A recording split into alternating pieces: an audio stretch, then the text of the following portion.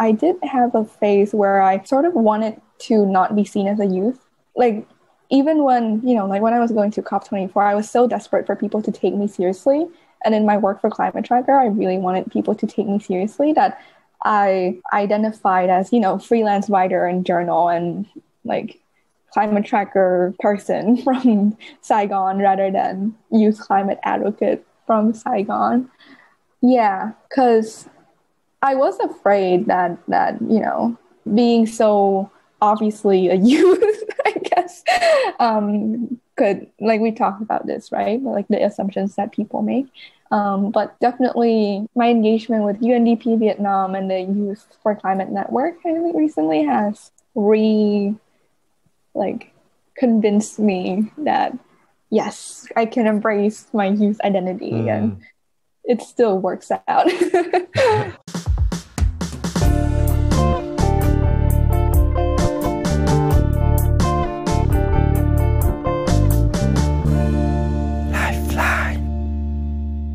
Hello everyone, my name is Din Long and welcome to the podcast Lifeline. In this podcast, I will interview people who are having a positive impact in their community and have a strong message that deserves to be shared. We will dive deeper into their journey becoming a change maker, and hopefully you can take away some insights for your own journey. And please do subscribe to Lifeline on YouTube, Apple Podcast, or any platform that you are using. And also you can share this episode with your friends if you like it. It's really what helps me the most. Mai is a climate journalist and youth advocate from Vietnam. She writes poetry about mosquitos, trained aspiring climate journalist, and has coordinated the first ever special report on youth climate action in Vietnam with UNDP Viet Nam. She shares with us the start of her climate advocacy at 13 years old, her experience as the youngest climate tracker journalism fellow at the 24th UN Climate Change Conference, or COP24, and how she's been moving towards youth empowerment and engagement with the Youth for Climate Network. We discuss how she trained herself to become a journalist, her challenges as a youth, and how she reconnected with her youth identity, and all the small moments that made a difference in her life. This is the longest episode of Lifeline so far. It's around 2 hours and 10 minutes, so enjoy and see you in a while. Cool. Hello Mai. Hello Mai Hoàng. Super happy to have you on Lifeline podcast today. How are you feeling today?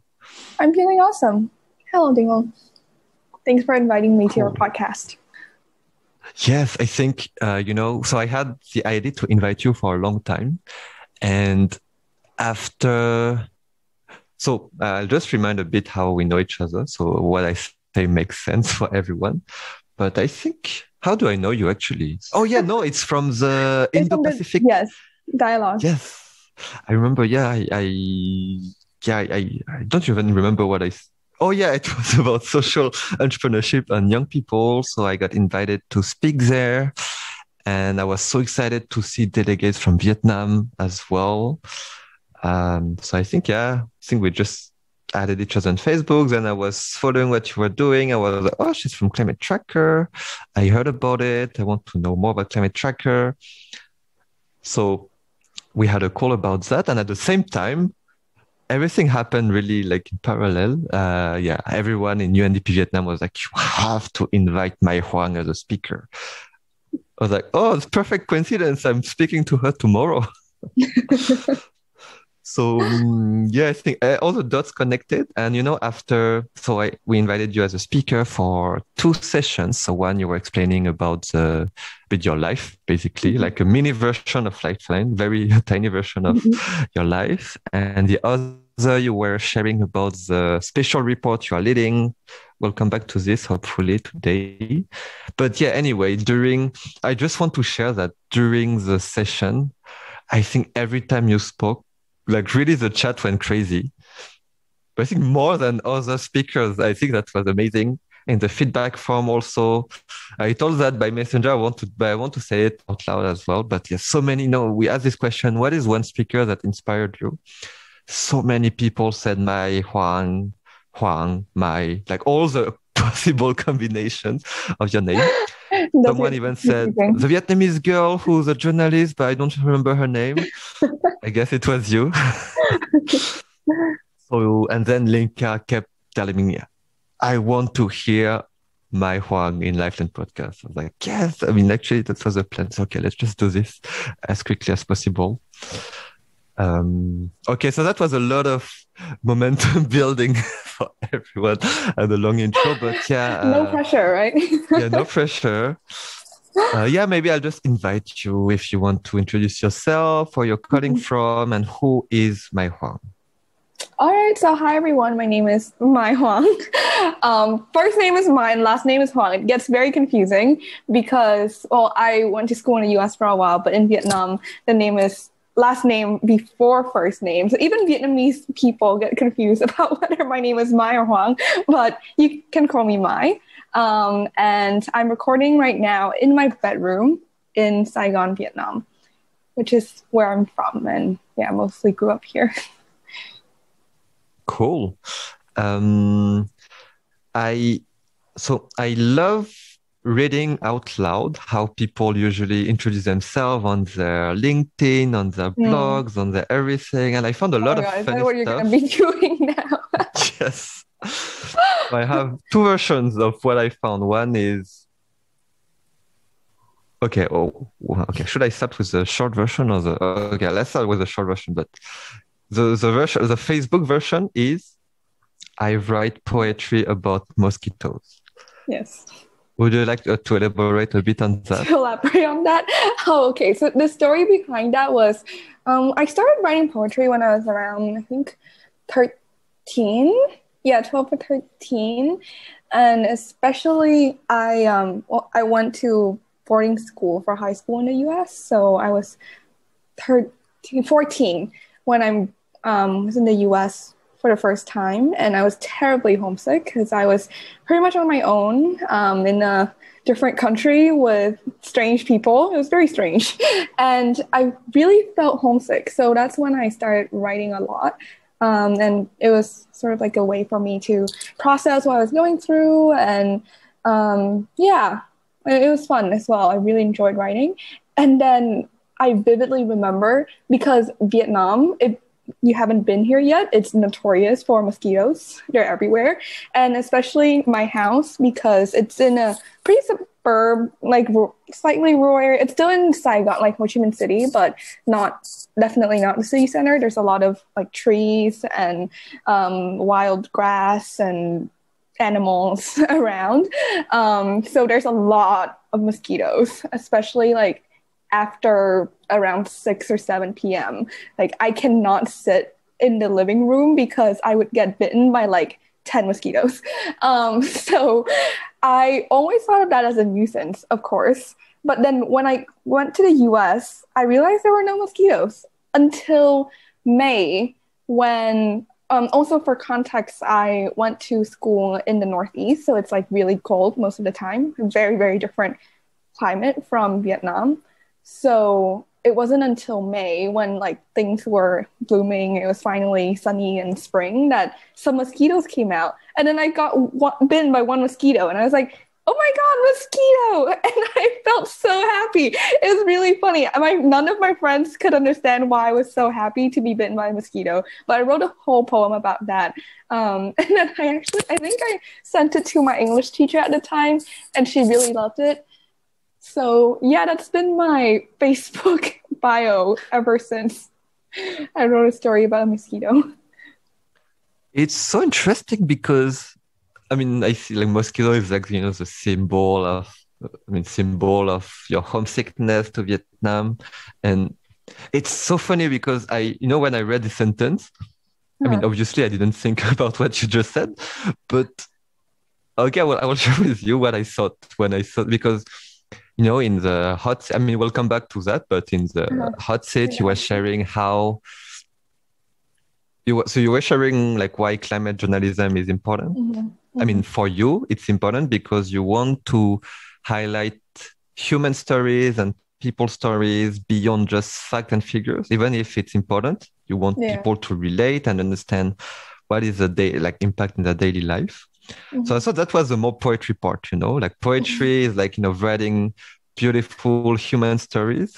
And I thought mosquitoes were just like the symbol of climate change somehow in the biodiversity nature. So I thought it was like this sentence that really summarized your work with climate tracker, your climate change advocacy. But actually, not really. Well, I mean, as time went on, I did sort of the reason why I still kept with that bio is and I was thinking, yeah, like I think it fits with the, writing and like biodiversity idea as well. But the true origin story was literally I was writing a poem about a mosquito. No, but that's cool that now it's, I mean, sentence you can just use for different contexts and you have different stories. Mhm. Cool. Okay, so the second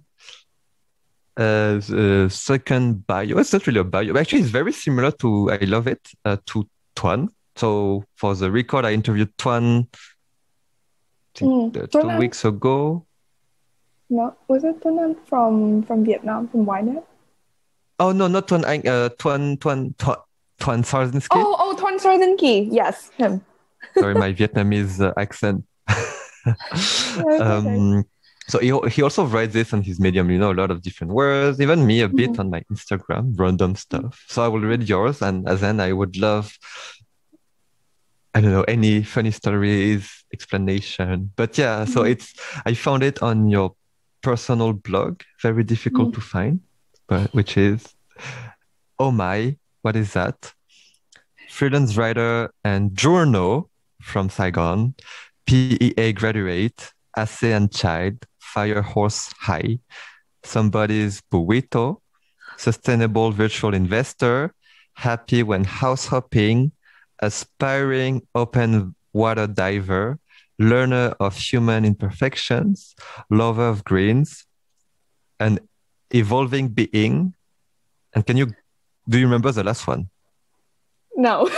Okay, it's currently without affiliations, 2021.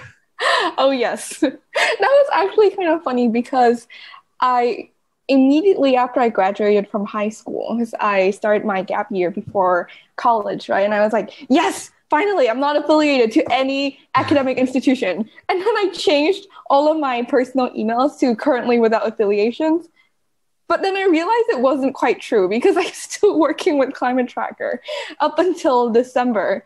And then, yeah, I guess now you can say I am truly currently without affiliations. But do you have questions about that bio? Actually, I have a lot of questions about this bio. I don't know where to start, actually. Wait, yeah, I was wondering, like, why did you write ASEAN child and not Vietnamese child, for example? Good question. I think that so I updated that bio around 7 months ago. I think definitely a year and a half or 2 years ago, I would have written Vietnamese child. But then the more climate change work I did, and also I think particularly Climate Tracker was operating a lot on a regional basis. So I had a lot of opportunities to do stuff with people in the Southeast Asia region and sort of think about the region as a whole and its common challenges and potential. So it just felt more right by the time that I was writing my bio for that website to say ASEAN child. And yeah, I think climate change affects all of the ASEAN countries to a very high degree, especially Vietnam and Philippines rank consistently as one of the top, like, most affected, and Thailand as well. So yeah, I think working in climate change has pushed me to think about the world in terms of a more regional viewpoint, because climate change affects everyone, right? So just saying Vietnamese felt a little bit too, I don't know, like I don't want to seem like I'm just working in a box. Yeah. No, I mean, I think that's that. I mean, I was reading everything. I think that's the first thing made me think. Because I think, like, for me, I will never say EU child or European child, you know. Yeah. But, maybe if I was working covering EU in my work, I mean, Yeah. with your explanation, it makes a lot of sense. And it's, Mhm. but yeah, no, I found it interesting. Like ASEAN Yeah, I child, think okay, I maybe, also, yeah. sorry, go ahead. No, go ahead. No, I was gonna say, I think that was also when I was just, I just received the position of Southeast Asia lead at Climate Tracker. So that also pushed my thinking. Yeah. No, Yeah. yeah, I was wondering whether it was more professional identity or maybe it was just like identity. Maybe you feel really belonging to ASEAN, right? Yeah. Yeah. I would like to travel around ASEAN more. I've been to well, not most, but quite a lot of the countries in ASEAN. But I'd like to really have the opportunity to immerse myself in other countries as well. It was actually the plan for my gap year was to travel around ASEAN, and I had some other plans for other countries outside as well. But obviously COVID, so far spent it in Vietnam. Yeah. Well, Yeah. yeah, I have a lot of questions about your gap year. Mhm. We'll come back on that. I like to do it Yes. chronologically. Yes, we can do it Um, chronologically. yeah, so I think I I stalk you so much. I don't say that to scare you, but just really, if I drop like some details about your life, and you're like, well, how does he know that? Yeah, I just read everything You should possible be a on the internet. journalist. You'd be very proficient. I'm very impressed. So I think the earliest thing I've seen Mhm. was when you were 13 years old, and Mhm. there was this like what devastating toxic chemical spill in Vietnam, Mhm. and you started to take action for it. Mhm. Uh, but again, we'll come back on that. But I just wonder do you have any memory of how was your life? What happened until 13 years old? Like, what were your dreams before that? How did you grow up? Where did you grow up? What were you doing with your life before 13? For 13. Deep Um, question. yeah. Oh my God, that felt like a really long time ago. What was I doing before 13? Um, well, again, as mentioned earlier, I was born in Saigon. I think I don't know if it's still on my bio anymore, but at some point I definitely like aside from ASEAN child, I wrote like from Saigon, something like that. Because a big part of my identity is growing up in this city. And yeah, I think before 13, I just went to school and did the normal, school student stuff. I enjoyed reading a lot. That was one of the things that I vividly remember. Like, I would bring a book into school, like, a lot of times. And I not a lot of people related with how much I love reading, which was a little bit difficult for me, especially in primary school because I was like seen as a nerd. And then in secondary school, I sort of went to a magnet public school in Saigon, and then I found other nerds like myself, and it became more fun. Um, yeah, I've been into reading and writing for a very long time, definitely before 13. I started writing I started journaling when I was 6 or 7, I think 7, which I think journaling is the precursor to, having a blog and documenting your life and stuff like that. So I think that documenting my life and things that were happening around me have definitely been part of just like my personal practice for a very long time. I credit my mom for that because she taught me my first diary when I was 7 in first grade. And yeah, I still get a kick out of reading what I wrote back then. It was very bad.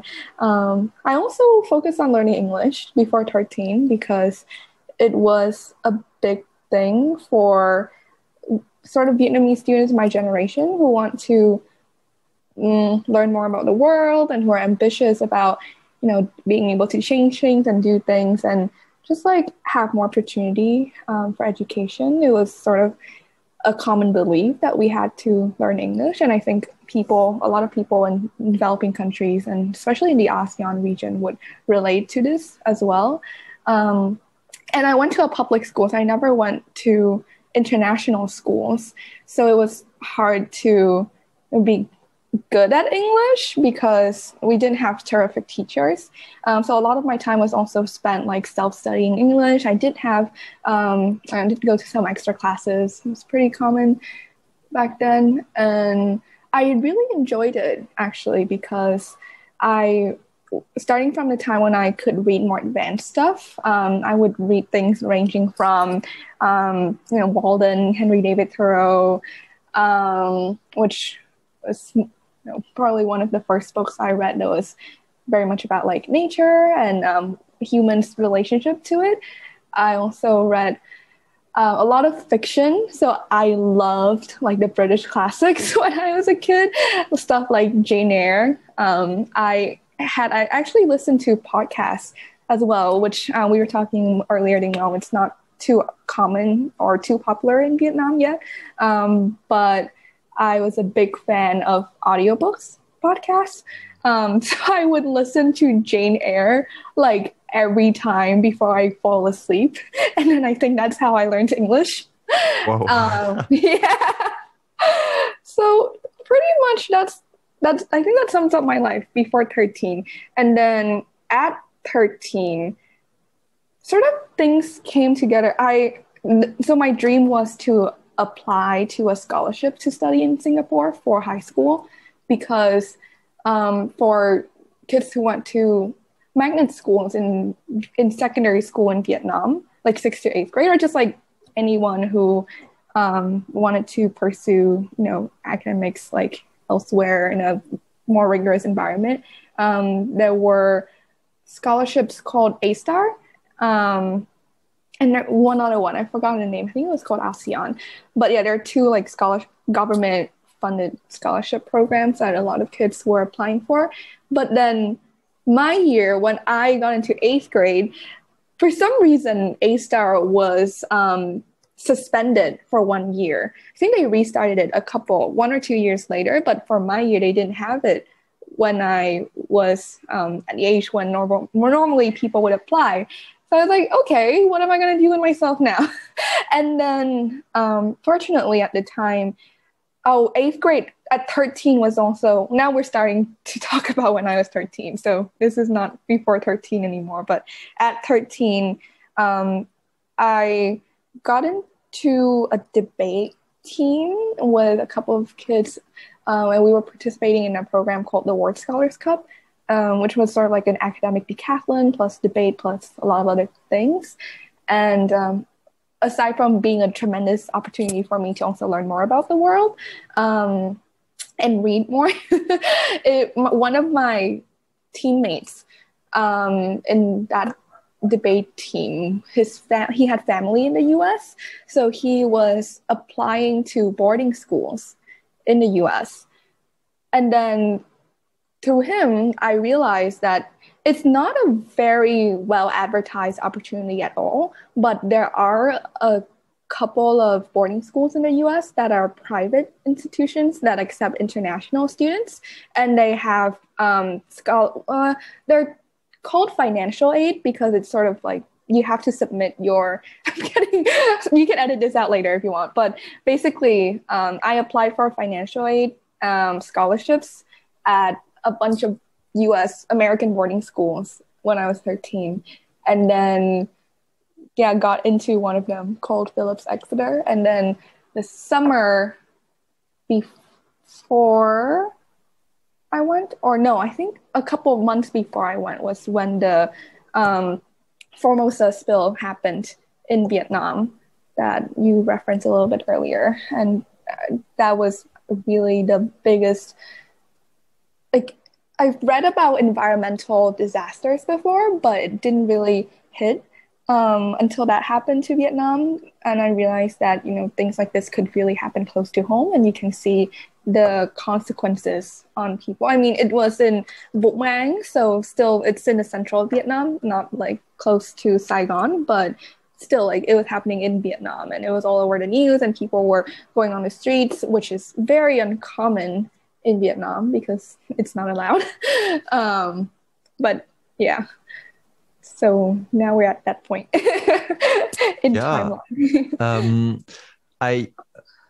I will ask you a question about this, but I just wondered in general, through when you grew up and stuff like this, like when we look at your background and experience, from, the first glance, the first thing I saw was, the first thing I saw, and then I got more details from you, is, like youngest climate tracker fellow ever, Harvard, you start at Harvard next year.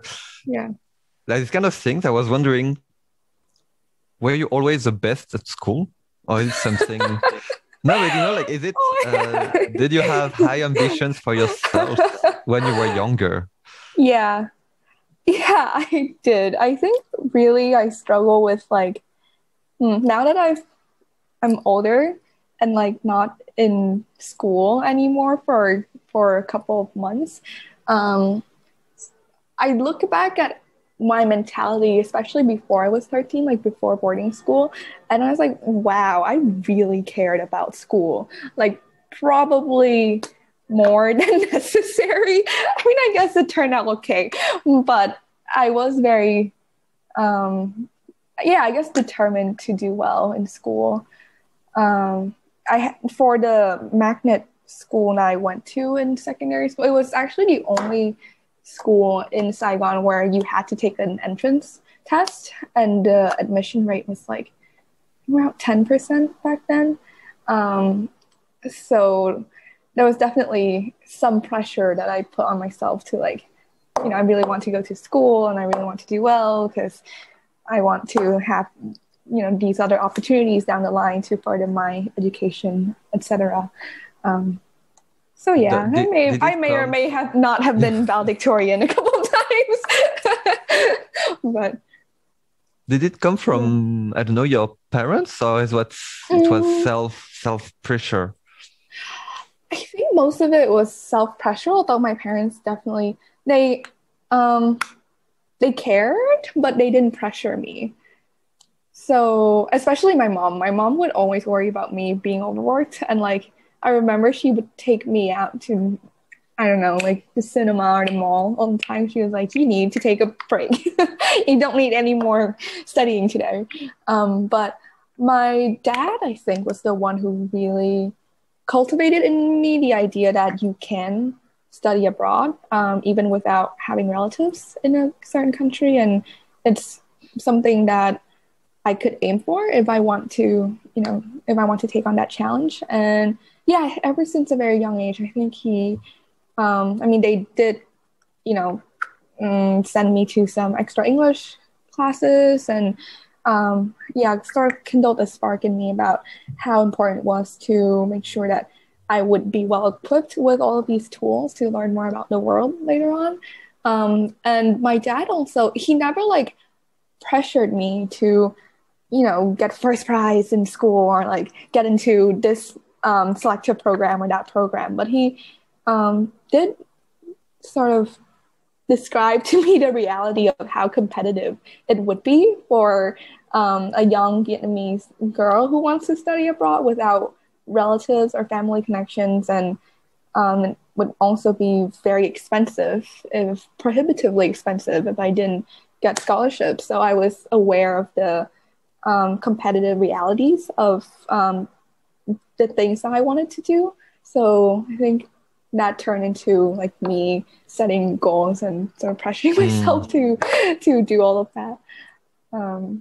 But yeah, now I think I'm sorry for breaking your chronological order, but I think now I'm at a point where it's a little bit scary because I need to figure out like, wow, I have so many opportunities that happened because I set out goals and tried hard to achieve them, but also I was tremendously lucky in a lot of ways. And now I need to figure out how to make it all worth it.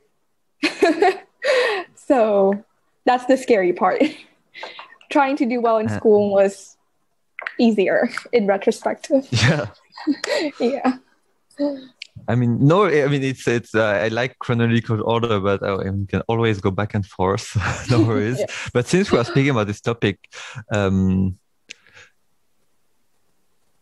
like, yeah, like, okay, no, maybe let's go back to chronological order and it will make more sense. Like all your goals and stuff.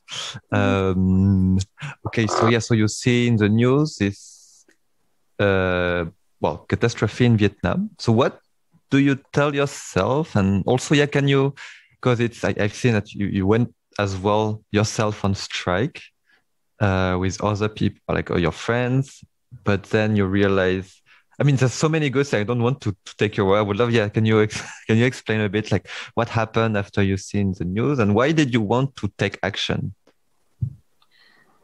So I don't know if I talked about this in the article that you read, but actually one of my teachers at one of the English like extra classes that I went to participated in the, I don't know if I wouldn't call them strikes.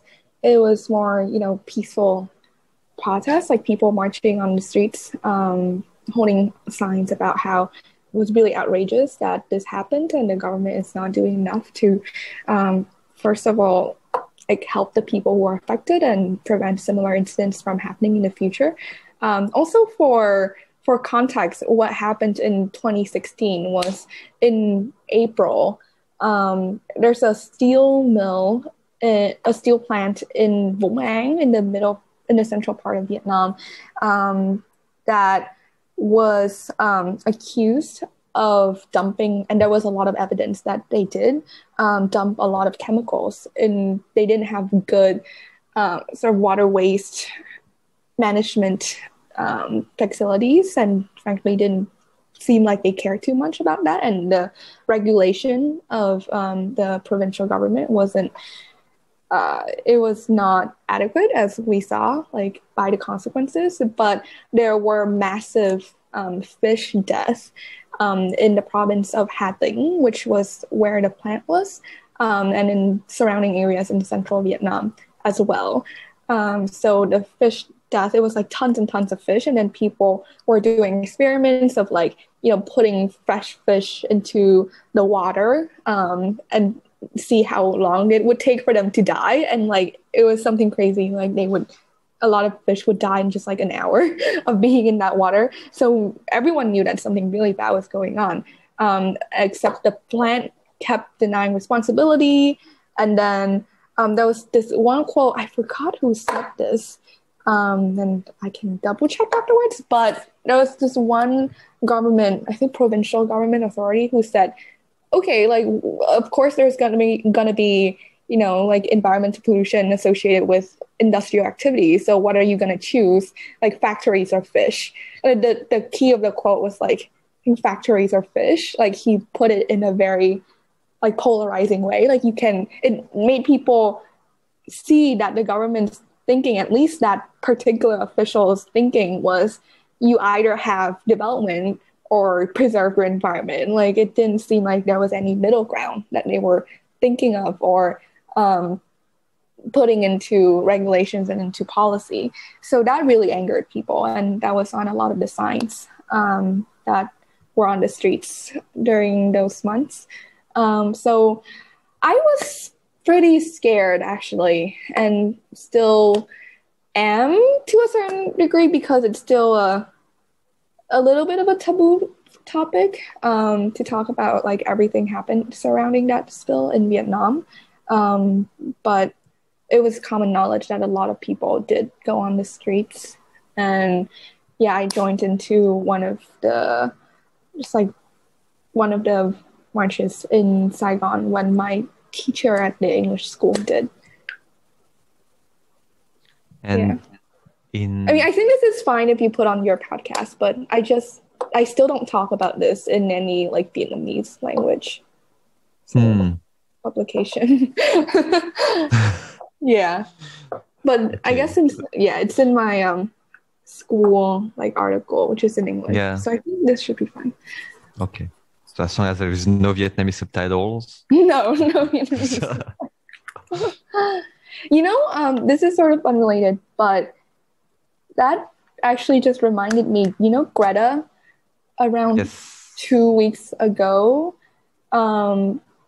wrote something on Twitter about supporting the campaign in Japan and I think she just said Asia in general. But the gist of it was like JBIC and a couple of just like public financing institutes in Japan have committed to phase out, like to no longer finance new coal projects abroad, but then they were still holding on to Vũ Mang 2, which is again in Vũ Mang, the central region of Vietnam. It's a coal power plant that JBIC has been involved with for quite a while, and yeah, they are still refusing to withdraw their support for that project. So the big campaign in Japan and in Asia, I think there might have also been a couple of people in Vietnam supporting it, although yeah, it's they do it sort of secretly. And so Greta posted her Twitter statement about supporting that campaign, and she was quoted in Nikkei. I actually want to search this up. Do you mind if I do this? It's not about me personally, but it relates. Yeah, go ahead. Okay. So, and I want to get the quotes right. So it's on Nikkei Asia. And wait.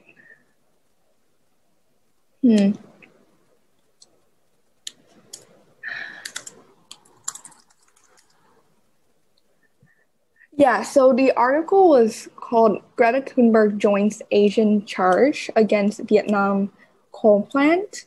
And she was quoted as saying, the lead read, Swedish environmental activist Greta Thunberg has lent her support to young climate protesters, the word was protesters, in Japan, South Korea, and Vietnam to oppose the Vũ Mang 2 coal-fired power plant project in Vietnam. So that's the lead.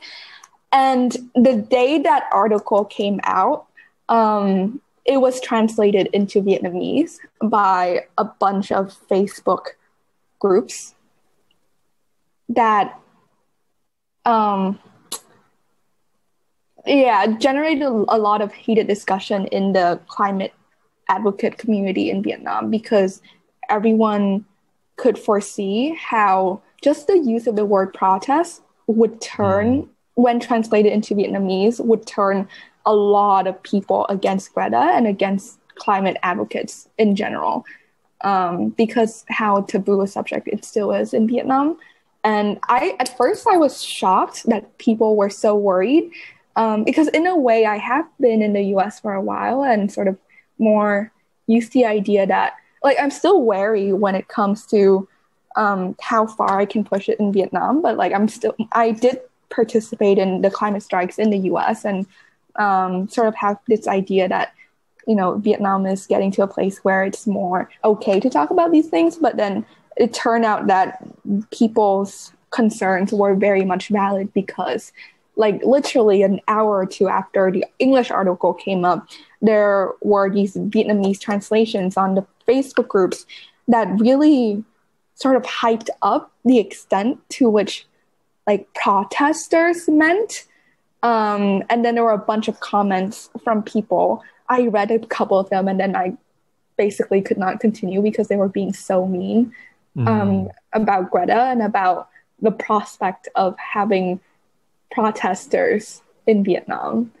So yeah, that was a little bit of a blunt reminder for me of how, it's just, I don't want to be like overly pessimistic or anything, but I just am constantly like being in Vietnam and wanting to do work that matters in Vietnam. I think one has to be very aware of the realities and how advocacy here looks different, very different from advocacy in in a lot of places, and particularly in the US, where I was for a while. And no, it's interesting. Like, because you mentioned all like the heated comments, but like, do they come from? I mean, who would write? I mean, yeah, that's a good question, right? Like, part of me wants to believe that these are just like random bots that write the comments. I didn't like stalk the people who wrote the comments because there were so many, but it took on a very like condescending tone towards Greta, and also just like drawing parallel between or saying that climate protesters in Vietnam are the same as people who like would cause havoc and like be violent and stuff like that, just from that one quote. Yeah. So, yeah, it was tough to read. People were, I guess I read similar things in English, right? Because Greta is also like has faced a lot of backlash from just like conservative media in the US and elsewhere. But in Vietnam, it takes on a different tone because the very act of like her calling for the strikes and the word protest has such a connotation here, I guess. So you, I guess in all your, but is it it's something you think about or you keep in mind, like for all the articles you write? I mean, do you write in Vietnamese also? Yeah, Or mainly I in write in English? Vietnamese. No, I write in Vietnamese as well.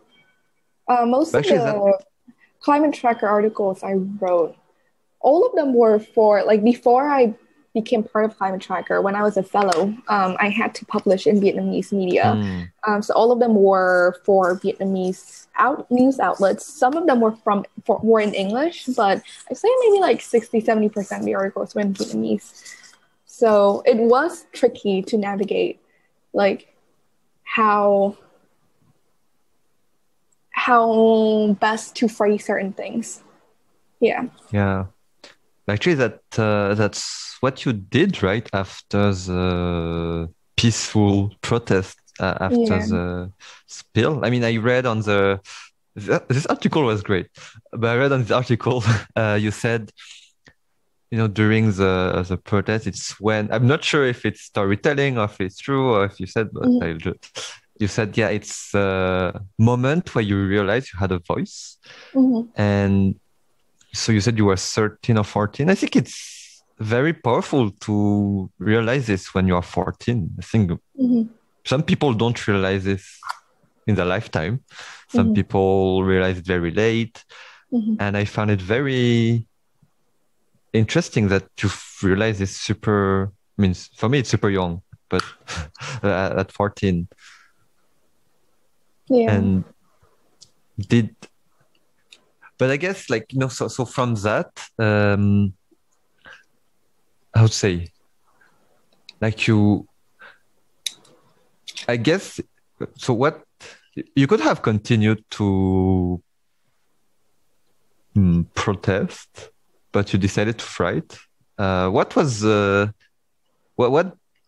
how did you tell yourself, oh, I need to write something about it? I think it was a combination of different things, right? But like I said previously, like protest, except for in the case of that Formosa spill in 2016, because it did cause a collective outrage. A lot of, even like the official newspapers, a lot of articles, really good articles, like writing, taking a critical tone and wanting to call the government officials to be more responsible. So there was this sense of, this amount of citizen action is justifiable because of how big the outrage was. But after that, I sort of never saw and it sounds really bad that it has to be that way, but I think in Vietnam, the situation still is the case that unless there's such a high profile disaster that collectively outrages everyone, right? Then it's not really feasible to organize peaceful marches or protests and get a lot of support from the community to do so. I know that a group of around 50 kids, 50 kids brought the school strike to Saigon in 2019. But they only got coverage on English language press. Pretty much the Vietnamese press and just social media and everyone like either just ignored them or talked about them in a way that was very not constructive. So I think I realized that in the context of Vietnam, protesting and organizing, the strikes or public demonstrations to call for a certain policy is in most cases not the most effective way to advocate for change. Talking about the strike event that I mentioned, so I was in New York at the time, so I actually participated in it was September 2020 strikes in New York. And then I was asked, by that point I had only written quite a lot for different newspapers in Vietnam, so I was asked by one of my former editors to write an op-ed about that strike in New York and why climate change matters for my generation. And the funny thing was, I actually referenced that there was this group of 50 people in Vietnam who really courageously tried to bring the strike to Saigon. And then the editor cut it out because he told me that it's okay for you to talk about striking in the US, but you can't even hint at the fact that there are these protests happening or strikes happening in Vietnam. And the reasoning that he gave was, well, no other Vietnamese language press is doing it, so I'm not going to be the one. It's this, self-censorship that happens, and working and having some experience with, trying to pitch and trying to write about climate change in Vietnamese, the official language, Vietnamese language news outlets, I'm certainly very aware of this reality. And also, to answer your original question, I did make the decision to go to high school in the US. So I would go back every summer, and I kept myself updated on things, and still had contacts on the ground and could write and could pitch to these news outlets, but it wasn't quite feasible to organize a lot of direct action on the ground either. Even if we came up with more effective ways of doing it, I made the decision to not be there all the time, so it became very difficult. So you were still writing from the US as well? About Vietnamese related climate change thing? Yeah, so I started writing in 10th grade. When I was, I think my first article, I got the idea for it in the US, and then I came back to Vietnam and did all of the interviews. And then I went back to the US and finished it writing and pitched it, basically. Yeah, so what was it about? My first article? My first article was how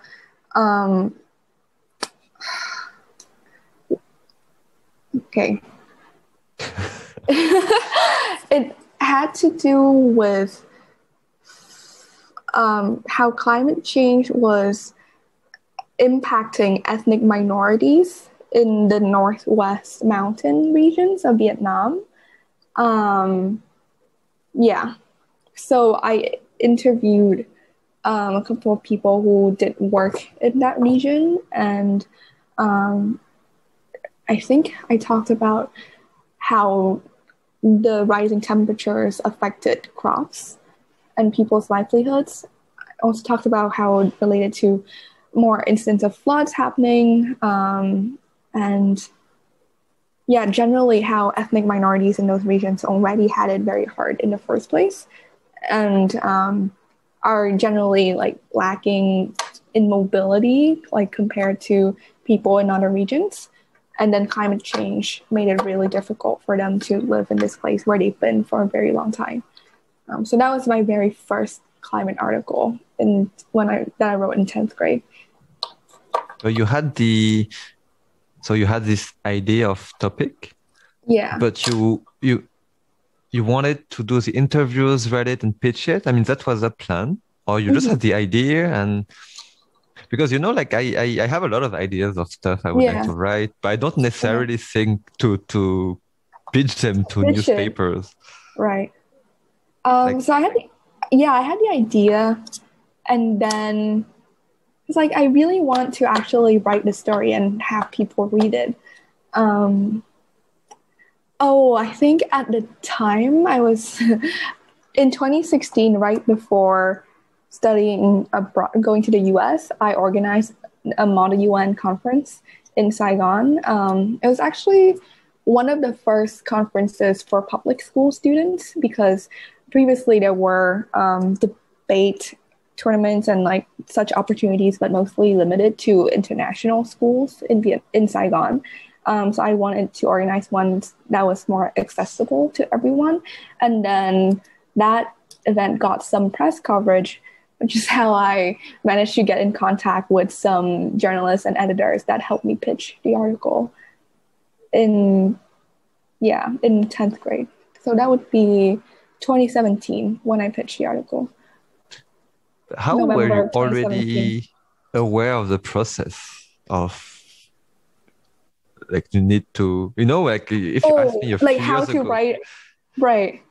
So how to write the correct article, where to pitch it, how to pitch it. So this is where my decision to go to school in the US actually also really impacted where I am right now in a positive way, because my school it's called a preparatory school, which means that they really do a good job of like allowing students to have all of these pre-professional clubs and opportunities to, try out different things that would not be available to high school students in a lot of places otherwise, and definitely would not have been available to me if I had stayed in Vietnam. But I joined the school newspaper. Like pretty much it was one of the first things I did when I got to school in 2016. I think when I first joined a newspaper, I didn't quite like envision myself as, I'm going to use this medium since I can't be in Vietnam and I can't protest in Vietnam, and that's not the most effective thing to do anyway. I'm going to, go into climate journalism and affect change that way. I didn't think about all of that just yet when I got started, but I was aware that I was very passionate about writing, and I was sort of good at writing. So, and I felt excited about the idea of not just writing about myself or writing fiction work, which I'd done previously, but, writing about other people and things that were happening, and potentially raising awareness about some very important issues in my school community.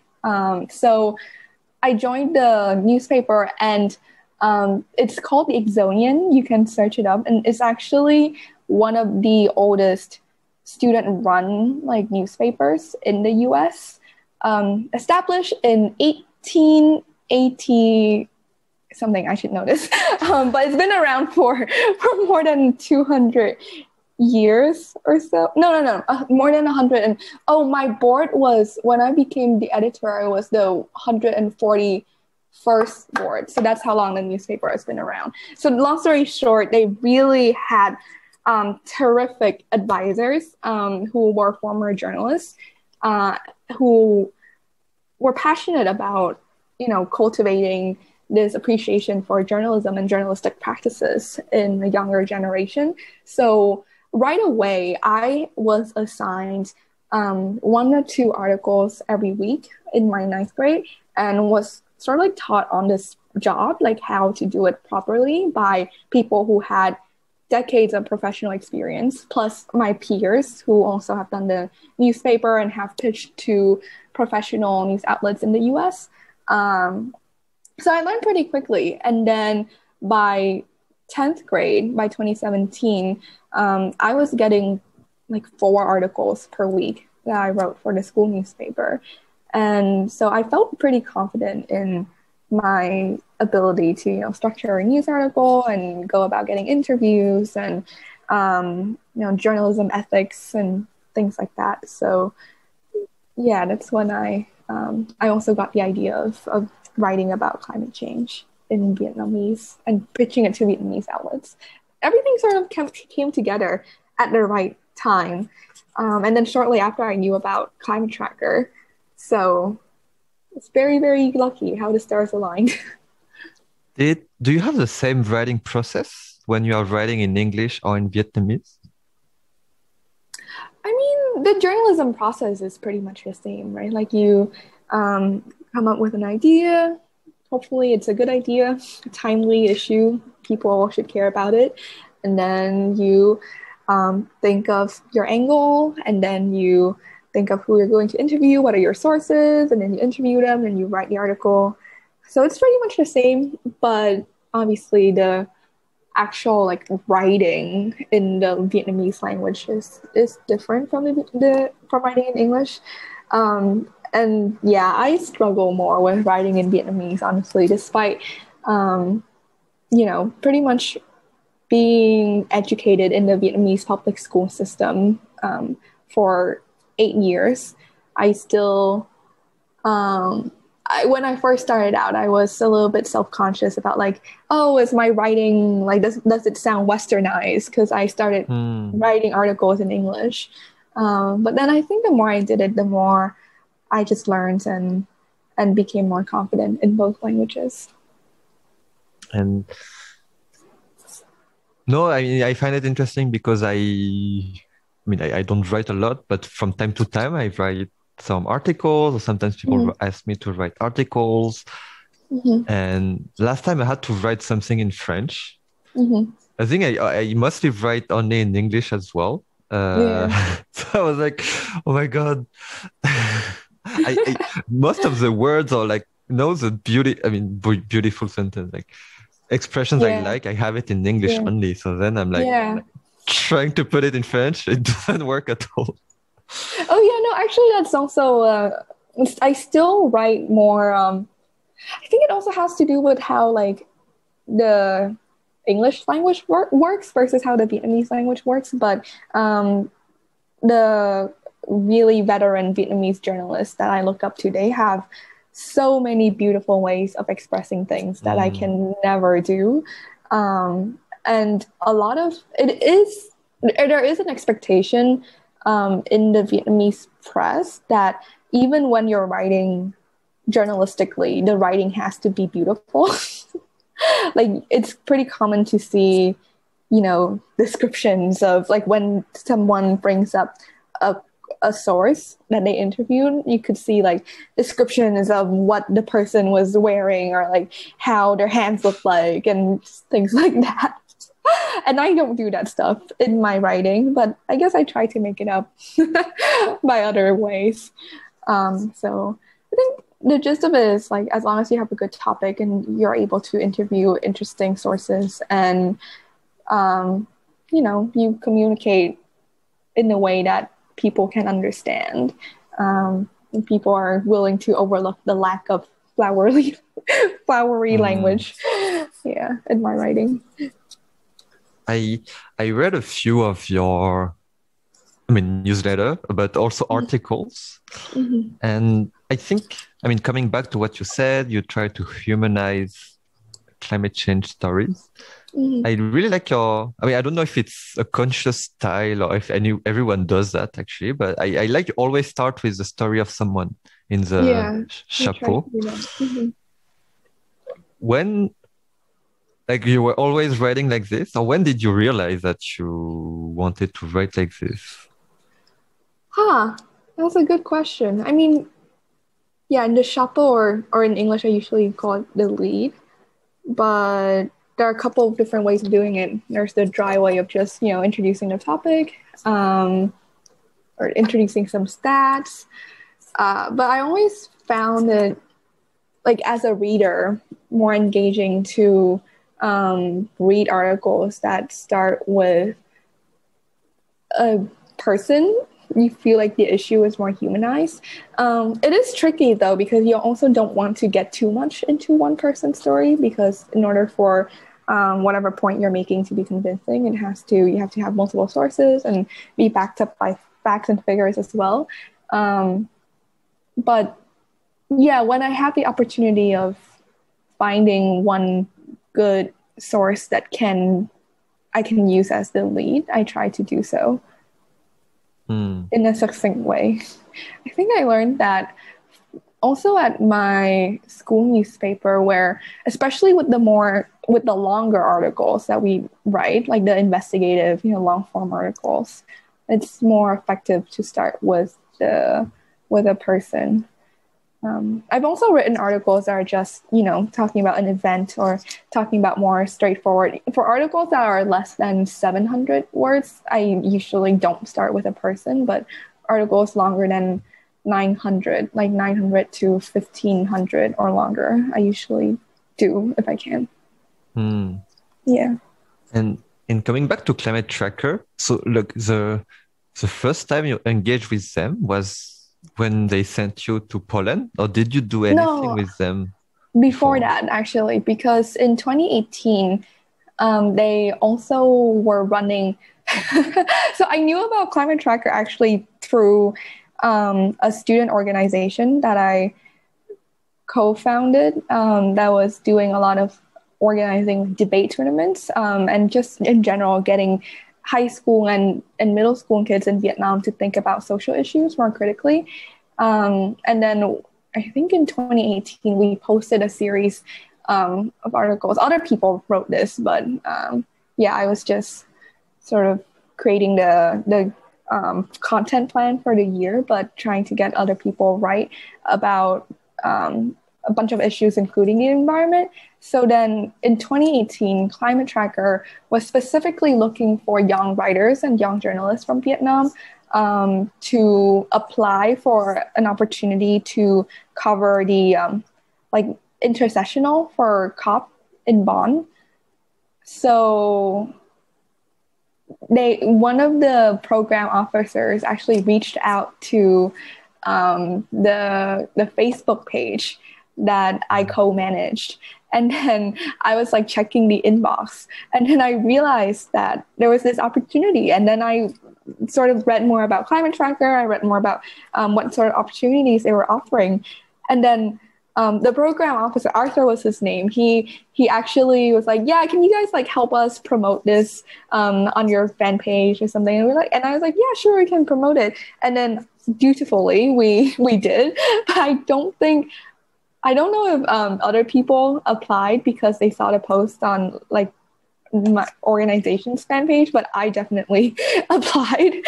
And so long story short, they end up picking someone else, but for some reason they liked my article a lot, and they decided to create a second prize for the runner-up. And then Arthur became my mentor for a 3-month like online fellowship where I would write 2 articles per month.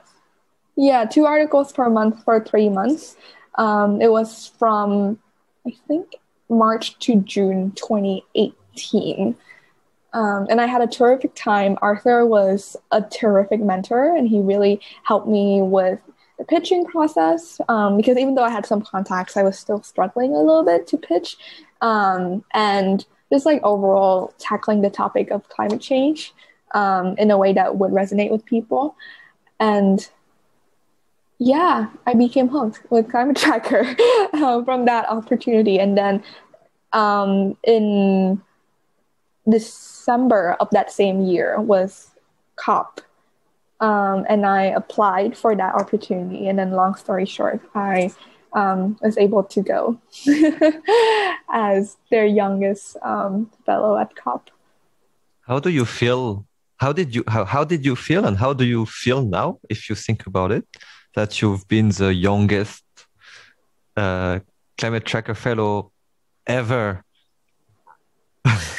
I still feel like it's magical, like how it happened, because actually it wasn't as straightforward as I just said. There were a couple of things I did think that I wouldn't be able to go, even after, they selected the fellows and they did interviews and everything. But then, oh my God, it was a very, very long story. But long story short was I couldn't, because Climate Tracker has very limited badges for COP. So for people who don't know, at COP, which is the UN Climate Change Conference, or Conference of the Parties of the UNFCCC, they hand out badges for NGOs, and they also hand out, like, separately, their press badges for professional journalists who are affiliated with newsrooms. And so Climate Tracker had a very limited number of badges that they had as an NGO. I think pretty much only would cover their staff and like one or two unaffiliated journalists. And then most of the team, it was 11 people who were fellows during that conference, but most of them were staff writers for very big professional newsrooms in their respective countries. So they had no problem at all in getting the badges after, Climate Tracker confirmed them as fellows. But Climate Tracker was like, we would love to have you as part of this team, except we don't have any badges to spare. So you can come with us if you can somehow get a badge. And so I mass emailed sort of, there was a list of NGOs who were qualified for badges. And then I just emailed like 100 of them in one day. And I was like, I really, I'm covering this conference with Climate Tracker, and here are the different, news outlets in Vietnam that I'm pitching to, and yada, yada, yada. And do you have a spare badge, basically? And then I sort of had very little hope that someone would get back to me, because most organizations only have a couple and they don't have any spares. But then somehow one of the organizations I contacted was responsible for badges in the whole state of California. They were called the Climate Reserve, I think. God. Yeah, I had no affiliation with them at all. But I emailed them, and then I guess they were impressed by what I've done and what I was trying to do. So they were like, yeah, we have a couple of spare badges for the first week, if you want to go, because it's a 2-week conference. So I managed to get a badge from that organization, although I was going with Climate Tracker. And then when I did the visa interview to get a Schengen visa, because the conference was in Poland, the woman at the embassy was so confused, because I was only 16 at the time. So I was a minor. And then they nearly didn't let me go, because they were like, okay, so who are your guardians? And I was like, they're in Vietnam. And then they were like, okay, so do your guardians allow you to travel? And I was like, yeah, but they're not here. So if you want to talk to my guardians, you can. So I thought I couldn't go a couple of times. There were more incidents that happened because it was so unusual. Climate Tracker's youngest fellow before that was 18, Lena, who's also amazing. But she was, I think, considered an adult. So it was easier for her. And yeah, I still think it's pretty magical that I ended up being able to join Climate Tracker for the first week of COP.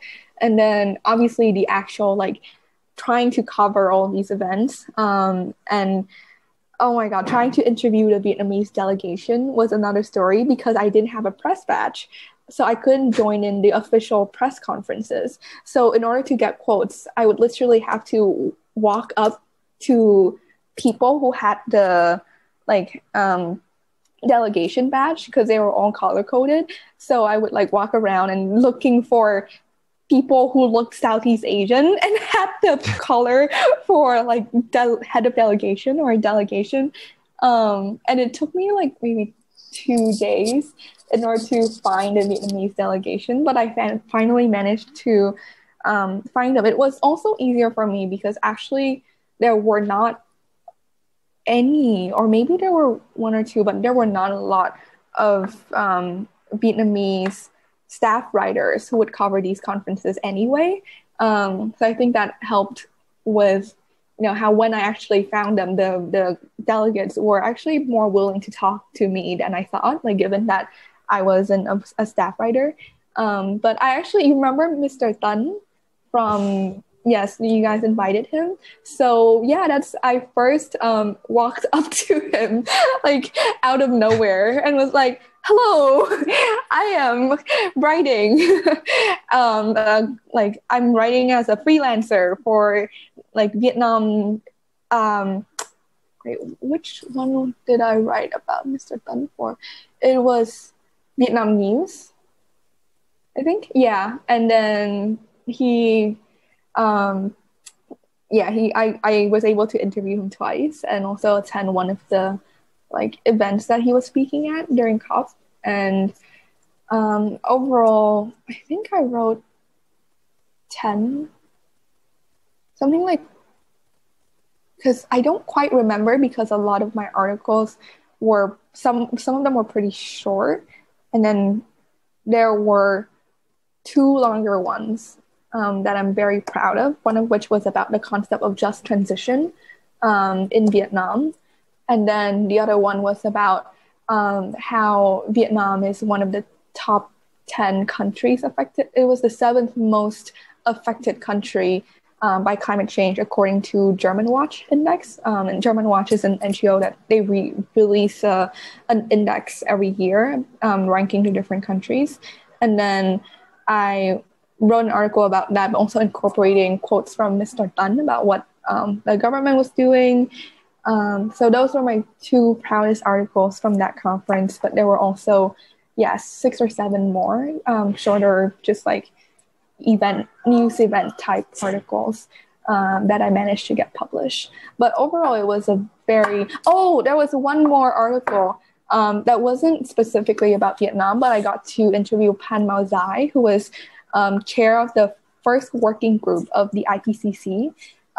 So he's a physicist and scientist from China.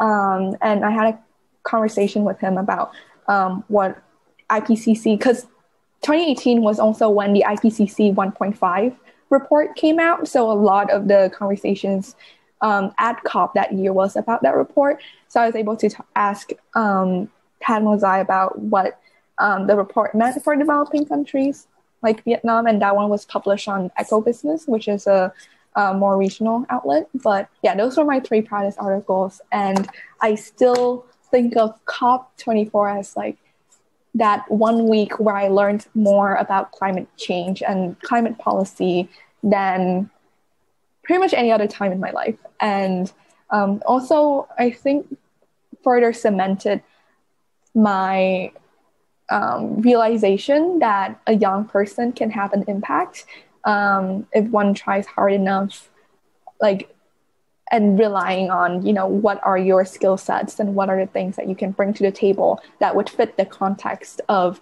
how advocacy can work in your country. Yeah. Yeah, no, that's so cool. I want to say so many things right now. I have to choose. But maybe, I think from all the stories that you have been telling me, I think for me, it was a perfect example of I'm sure you are scared of what I'm going to say. No, but of, young, active youth, like someone who, work. So yeah, for me, a perfect example of, I feel like from what you say, you've never been given, opportunities on the plate, right? You always had to go for it, to be hungry for it. But, when you were going for it, most of them happened also randomly. Like from being aware of the boarding school in the US, being aware of Climate Tracker. But it happened randomly because you forced it by going to so much event, by co-founding this organization. If you didn't do that, like these random opportunities will not come. And for me, it's a perfect example of hard work and yeah, like it's, as you said, you were not given these things on a plate. You had to look for it. And for me, it's such beautiful stories. So thank you so much for sharing that. Thank you. I actually still need to be comfortable with the fact of my age because even at COP, when I tried to interview anyone, or when I was pitching articles, I never told people how young I was. I mean, if anyone asked, I would have told them, but I very much tried and hoped that they would not ask. I'm actually still not sure if Mr. Thun knows how old I am. He probably does. But up until I met him again at the youth national right shop that UNDP Vietnam organized in December. And then the first thing he asked me was which newspaper are you writing for now? I think he thought I was a professional staff writer for a newspaper. And I was like, I'm working for an NGO called Climate Tracker now. I changed industry. Now I'm with Climate Tracker. Yeah, I changed industries.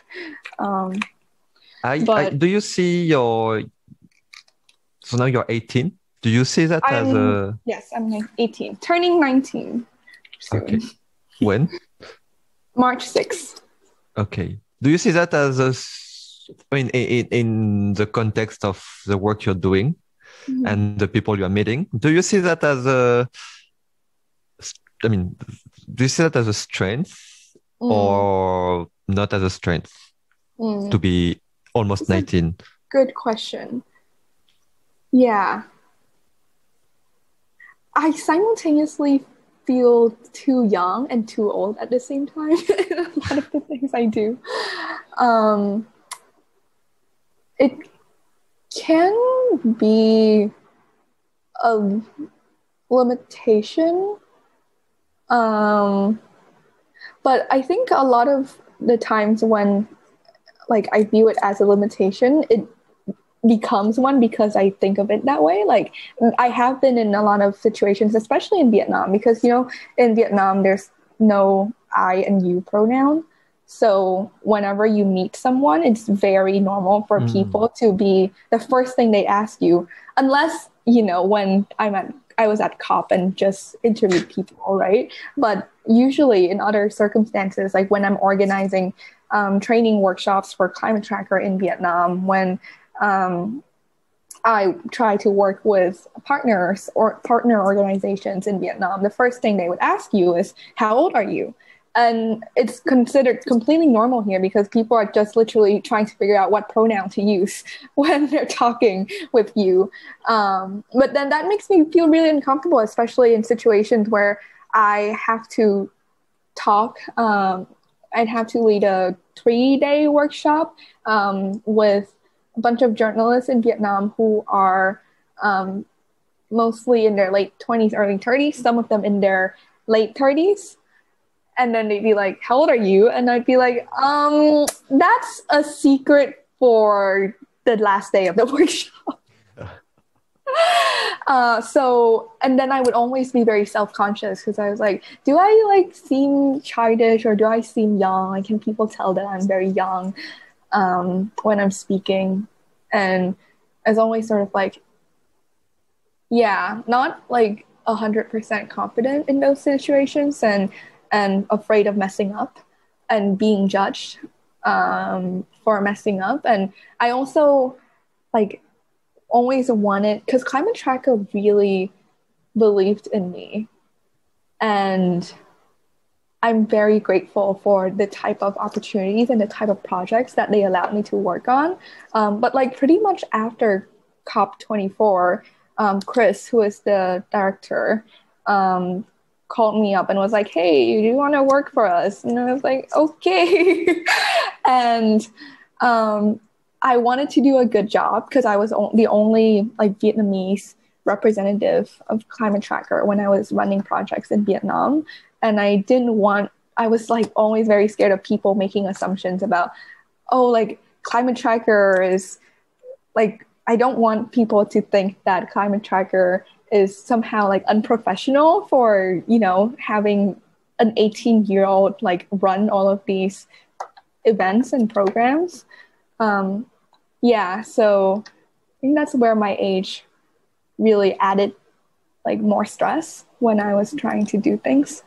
I guess it could also be a strength because I felt like I have more time to do different things and learn about things than maybe I would like further down the line. But it's also scary because like now that I'm starting college soon, I'm like, oh my God, I feel so old. I have to choose a major soon. Yeah. But I hope that answers your question. Yeah, no, that was beyond my expectations. But on that, like, because you said you were afraid that people judge you or think that you will mess up. Mm-hmm. Did you get any negative reactions from people when you said, I'm 16, 17, 18? Did some people, because I can really, I spoke with some, young activists and they tell me, yeah, I want to speak to political leader or whoever. They see that I'm 16, they just stop respecting me. Yeah. Or they don't care about what I say. Did you face these situations? Yes.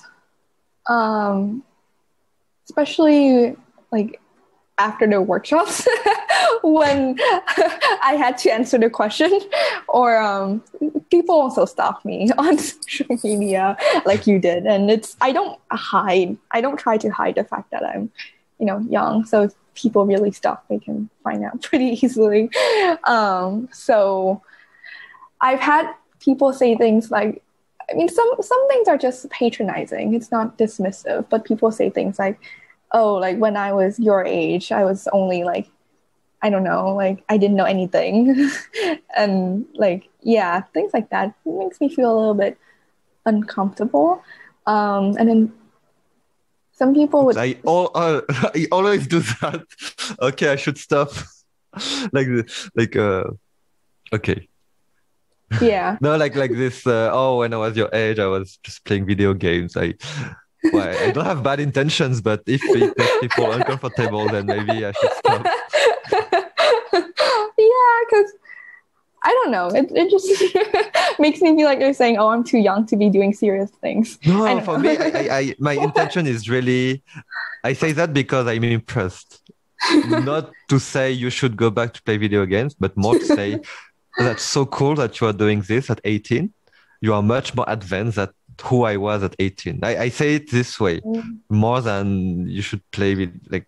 But yeah, maybe that's not how people feel it. I don't know, but that's a good thing. But hopefully, I didn't say that to you when we first met. No, it's okay. I've gotten used to it. And yeah, like some people have said things like, "Oh, then why did Climate Tracker like hire you?" Or like, "Why did that partner?" Because usually in my workshops, I would be working with a couple of local partners as well, and then people would be like, "Then why did the partner bring you on?" I've had someone say that, and it was a little bit like, okay. Like, I hope, and then I try to think of it as like, because usually I've never had a bad review for the project itself, from the journalists who participated. So I've never had people say, "Oh, like that was a waste of my time. I didn't learn anything," or things like that. It's always been pretty decent to pretty great reviews.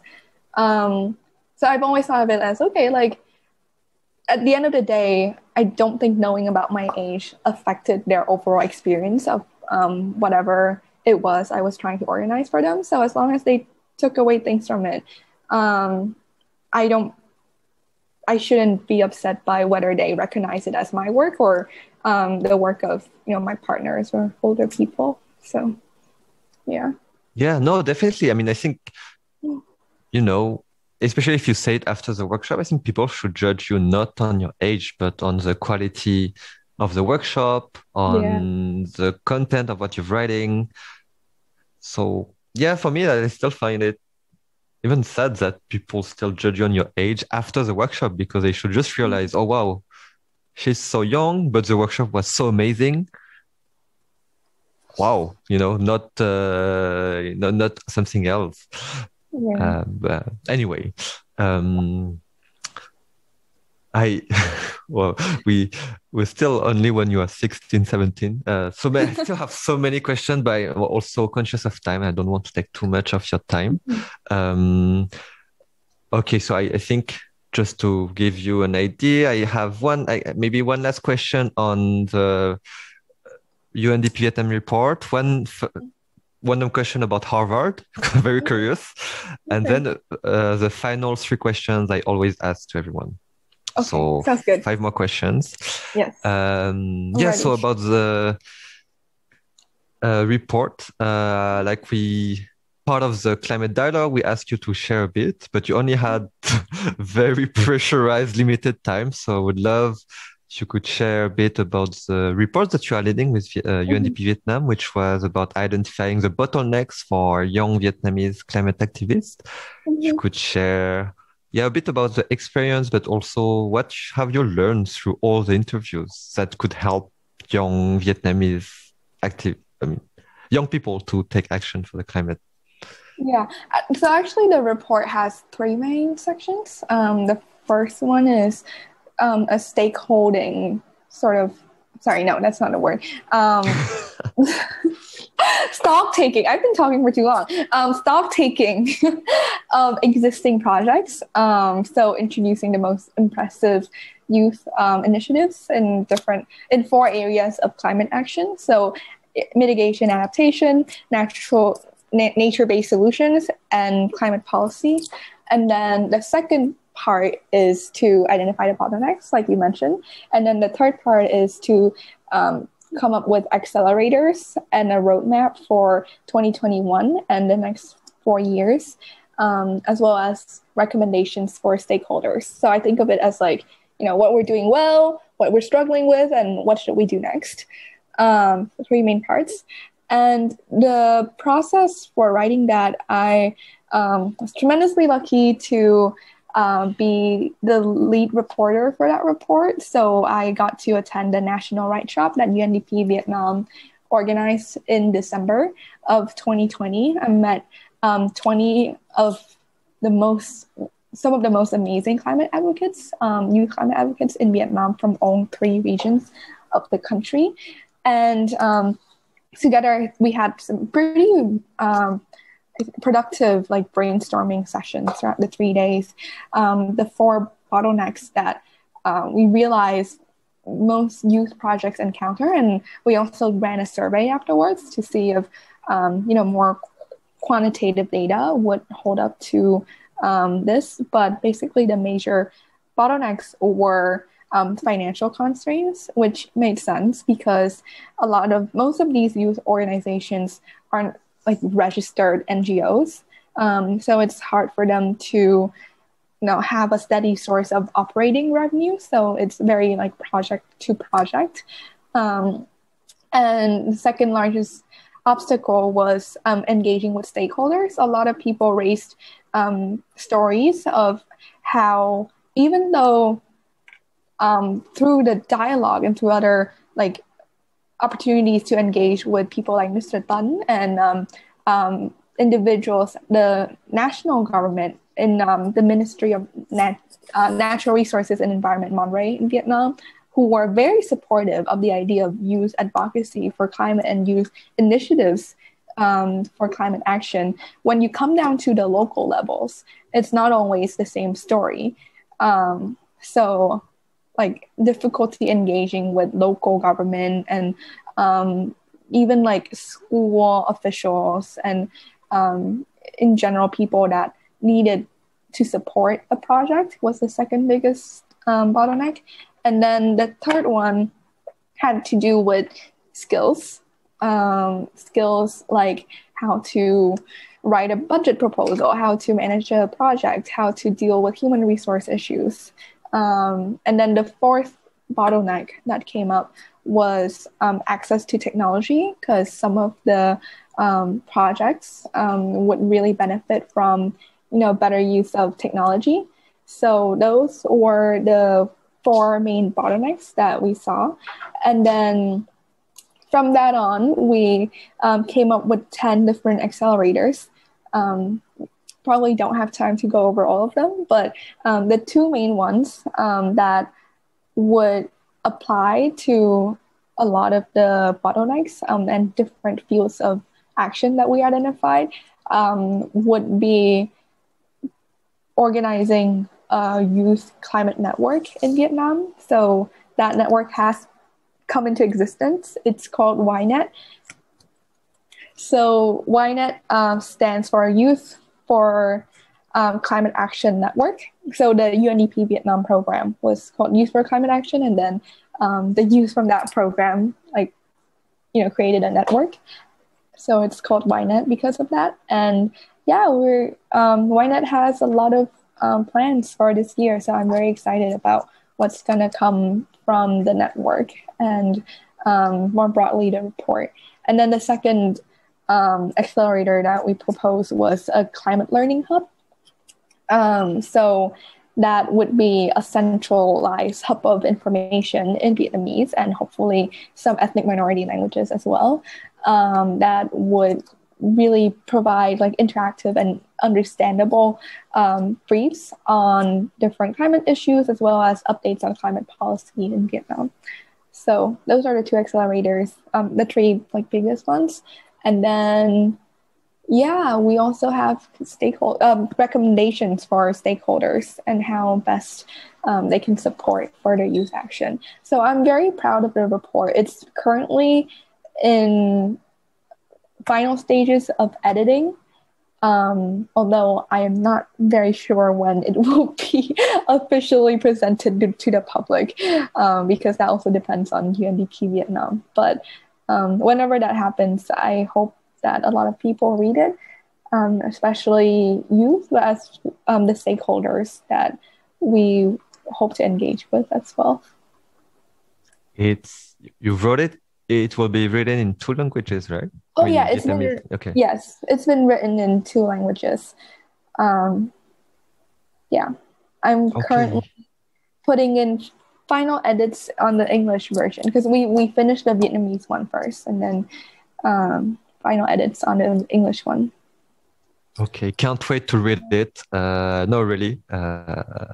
Especially since I read somewhere that just a perfect opportunity to name drop this, that you were perfectionist, so you were always trying to get the perfect sentence, and but I do that too, maybe not at the same level, but I can completely feel you. If there is one word I'm not satisfied with, I will not publish.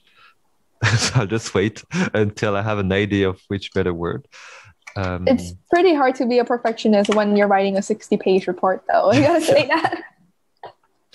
Excellent. Oh, you need a lot of time. Yes. But cool. When it's online, I can put the link as well in the notes of episode so that it's easy to find. Yay. And we're also virtually clapping. We cannot see that in the podcast. And also, so I wanted to ask you about Harvard. Okay. Here it goes. No, because Harvard, it's this. It's pretty much. This is how I see Harvard is pretty much everyone knows Harvard, and pretty much everyone has an idea of what Harvard is, whether it's from movies, from the Social Network movie, from what. So I just wondered, was it always your goal to be in Harvard? Okay. No. This is kind of cringy, but I did read, when I was a kid, I don't know what the English translation would be, but basically there was this Chinese kid who, well, she's older now, but who got into Harvard in the 90s and wrote a whole book about it called like, I want to go to Harvard to study econ or something like that. And then her book was actually credited for a huge boom in applicants from China, because before that, I mean, in some ways it is a good thing, right? Because before that, people didn't think that undergraduate studies in the US for international students was possible or affordable. It wasn't a widely known fact that private colleges and private high schools offer like privately sponsored financial assistance scholarships. So after that book, a bunch of people from China like applied, and then it was translated into Vietnamese and was sort of a sensation when it came out. But I don't know, I think I read it and I was like, okay, cool. It definitely was part of like fueling my dream of overall like wanting to study abroad. But I wasn't like, I have to get into Harvard or my life is meaningless, you know?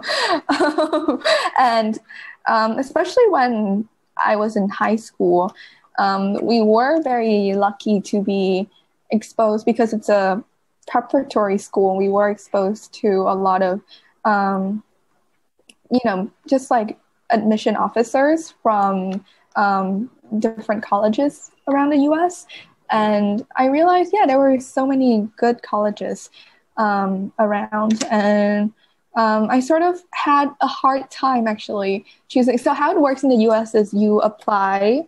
The process officially starts like the summer before your like last year of high school, 12th grade.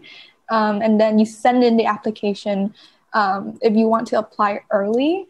Which is usually people apply early to their like top choice school.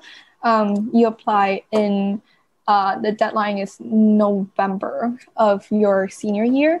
So then up until like the end of my junior year or 11th grade, I wasn't sure what my top school would be. Although I had a vague idea that I really wanted, the East Coast, like, liberal arts universities, but not too small. Like I wanted also to have exposure to people who are in graduate school and professional school, like in the same university. And then actually, a lot of things tipped the scale in favor of Harvard. Well, I've always, I visited Harvard a couple of times before that, because my school was like pretty close to Boston. And I always really liked Harvard, but also because if you put a school as your top school, like you have a higher chance of getting into that school than if you were to apply like in the later round. And I was just very scared because I didn't want to have a choice that was like unrealistic. But I think over the summer, I really thought more about the program that I would want to study. And then actually, I read a book called Merchants of Doubt. If you haven't heard of it, it's a terrific, terrific book about climate change, but more specifically how the big polluters, especially in the US, have worked to fuel climate denialism over the years. I was very impressed about how the issue was presented. It was like a mix of very well-researched history and political science, and just a wonderful book. And then I realized one of the co-authors, Naomi Oreskes, is a professor at Harvard. And then I assumed that she would be teaching maybe like environmental science or something, more specifically related to the topic of the book. Then I realized that she was in the history of science department, which really intrigued me, because I was like, what? History of science? I've never really heard of that major before, and didn't quite know what it was. But then over the summer, I did more research, and then I sort of realized it was the perfect one for me, because the idea is you choose one science field that you're really passionate about, and you have to take advanced courses and do research in that field. But then you also have to back it up with a lot of history courses and social science courses, and the idea is to get a well-rounded overview of how that a particular science field has affected society and vice versa over time, while getting a good technical background in that science field. And Harvard was, I think, the first school to offer it as an undergraduate degree, and has a reputation for, it being one of their strong programs. And there were not a lot of schools who offered the same program. I think it was between Harvard, Yale, and University of Chicago. But yeah, and then I really loved Boston as well. And I had friends who went to Harvard and stayed over with them, because for the shorter breaks, I don't go home. It's too long of a flight. So I would crash their dorms in Harvard. One of the things that, I think people have in mind when they think about Harvard is it's a very, uptight institution, and people are full of themselves and, too obnoxious and whatnot. And I also thought so at first, which was one of the reasons Harvard wasn't always my dream school. But then I also crashed a friend's dorm Thanksgiving. No, earlier in that, in October, I think, of my senior year. So pretty much a month and a half before the deadline for apps were due. And then I just realized people, at least I knew some people who were just so friendly and didn't let the fact of going to Harvard get to them. You know what I mean? So I think getting to know the community was also a big factor in my decision. And no, I think it's interesting because at least in the case of France, or I don't know, in other countries, it's a question I should ask more. The top schools, many people want to go there just because it's a top school. Yeah. But, I felt like it's not, it's because it's a top school, but for a specific topic that you really care about. And on that, I wonder, you mentioned about all your future goals. You also, I personally think that you achieved a lot at 18. And now I'm scared of what I should say.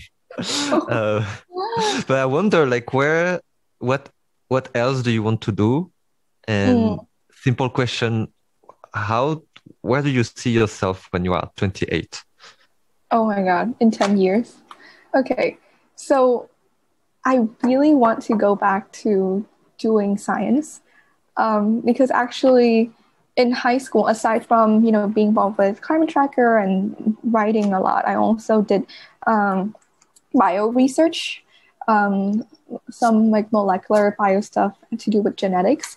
And also I did a project. I was part of a team, university team in Vietnam, where I was interning at a lab that worked on trying to identify different genes in coconuts that could contribute to greater tolerance of salinity, which is becoming very important given salt intrusion in the Mekong Delta in Vietnam. But yeah, long story short, I think for my gap year, I have done a lot more in terms of, gaining experience working not full time, but a lot of hours for Climate Tracker, and running a lot of interesting projects for them, and then writing a report for UNDP. So there's a lot of community engagement and NGO work, which I've learned a lot from, but I think I'm in a place where I miss being in a more academic environment and doing science and finding out new things. So I definitely will try to get into a lab when I go to school, when I start school. I'm currently my work with Climate Tracker has made me really interested in energy, because obviously energy is one of the huge problems that people are trying to solve to combat climate change, right? And still meet the demands of the developing world, especially. So it's a huge question that have so many potential answers, but I almost regret, because out of the sciences that I did in high school, I was a lot better at bio and chem than I was at physics. So I also want to get a better grasp of the physics behind energy and energy planning and electrical planning, like electricity grids. So that's the short-term goal. And then at 28, where do I see myself? 28 would be 10 years from now.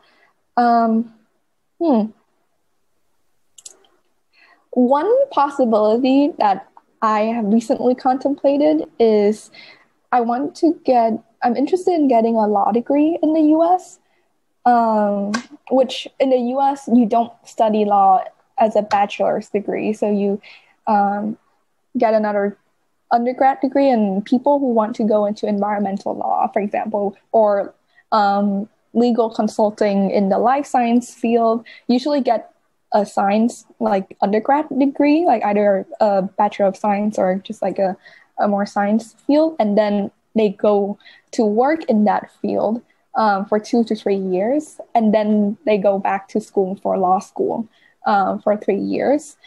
So I'm contemplating that route because I think I would very much enjoy doing legal work that helps the environment and policy work that helps the environment.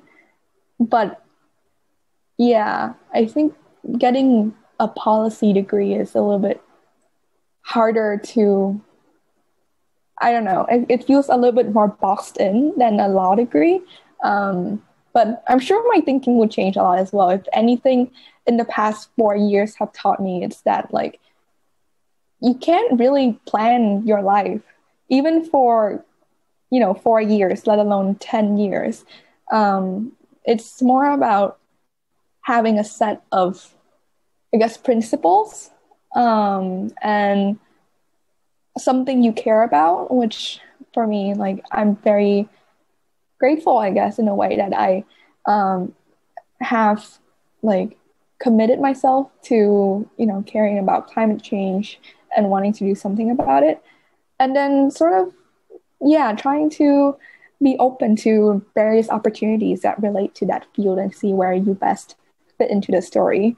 That's what I hope to be doing. Because again, if you had asked me 5 years ago if I saw myself, being a climate journalist and having a lot of experience with Climate Tracker and NGO work, I don't think I would have foreseen that. But sort of things fell into place randomly, but because I set out with a certain vague idea of what are the things I want to do. So I think that's what I'll continue doing for 10 years, and hopefully in 10 years I'll be at a place where I want to be. Although I do want to say that by 28, I really hope that I've had experience working in somewhere that's not the US or Vietnam. Come to France. I'm thinking more Senegal. I think I've told you this, but yeah, I wanted to travel there and work for some NGO or volunteering opportunities in Senegal and Madagascar, during my gap year, which has not happened because of COVID. But I think actually COP24 was when I really had exposure and could meet a lot of youth from Africa. And I mean, I don't know if I had any prior biases or conceptions, but I just, I never had that opportunity to meet people like that before. And that it really, I was very impressed with how amazing the people I got to meet were. And just, I think ever since then, I've had this dream of getting to work in Africa, and specifically, the countries that are affected by climate change, but also where a lot of cool things are happening to address that. So yeah, hopefully I've done that by 28. Cool. So basically, to summarize it, you will be at the intersection of, I guess, climate journalism, youth engagement, policy, research, science, legal in Africa. Somewhere, something like this. Let's see how it unfolds. Yes, let's see how it unfolds. We'll see. Yeah, but I'm still very passionate about the developing countries. I know it's a rather dated term because, I mean, it can be used in a pejorative way, but just in the countries where things are still not set in stone in terms of how the system works and the legal system and the policy system, and where there are so many potential, but also so many things that could be done to better address climate change. And typically, these are also the countries most affected by climate change, right? Where there's a huge stake. So, I don't know if I'll want to go back to Vietnam yet by 28. But I do want to go back to Vietnam eventually as well. At some point. We'll see at some point. Okay. And so we spoke about the 10-year into the future. Now I have a deeper question. Even if you look at your whole lifetime, how it's getting worse and worse. So how would you like people to remember you or to know you for? Well, that's actually a hard question. What do I want people to remember me for? Well, I think most people know me for climate journalism, right? as we've seen from the regional dialogue Vietnamese girl who is a climate journalist, although I don't remember her name. And I am proud of that association. I think I've been doing it for a while, not a tremendously long time, but it's something I do feel proud of for having had some sort of impact. And I guess just a young person who is trying to connect all of the dots and figure out how to best deal with climate change, and also all of the challenges that we are facing today. I also want people to remember me as someone who is very rooted in Vietnam, in Saigon, in Vietnam, and in ASEAN, but also wants to learn more from the global community, and just because climate change is such a global problem, right? Or an issue that affects everyone. So I used to, the term global citizen, I have a very love-hate relationship with it, because I think global citizen also, there's a certain negative connotation that has to do with privilege and a certain disassociation with where you're coming from, because a lot of the international students that I went to school with in the US had 2 or 3 different passports, didn't really speak the language that their parents speak, or the place where they grew up in, and wanted to be a global citizen in the sense of, I guess, mostly wanting to find opportunities within the developed Occidental Western context, if you know what I mean. It's a little bit hard to concretely express, but I do think there's a lot of value in being open to working anywhere and contributing to projects in a lot of different places and learning from people from a lot of communities. But I also want to be remembered as someone who is grounded in being Vietnamese. So I guess I am grateful for, even though I hadn't planned it to be this way, I am grateful for spending this year in Vietnam after 4 years being away most of the time. Yeah, and to answer your first question, yes, there is from Saigon in your bio. Okay. So it's part of the first thing. So freelance writer and journal from Saigon. Okay. Even with glad I put that. Dầu Huyen. So correctly written. Correct Vietnamese. So my last question for you is, so I changed it a bit. Usually I ask, how would you describe yourself in 3 hashtags? But for you, you have a special one because you have so many hashtags already on your bio. I would say, because you said the last time you updated it was 7 months ago. So if you had to update it today, what new term would you add? Ooh. Can I look at it? Let me share it with you on the chat. I have it in front of me. Yeah, I can open it. Oh, here we go.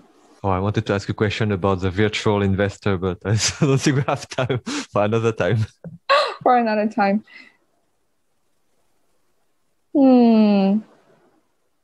What would I add now?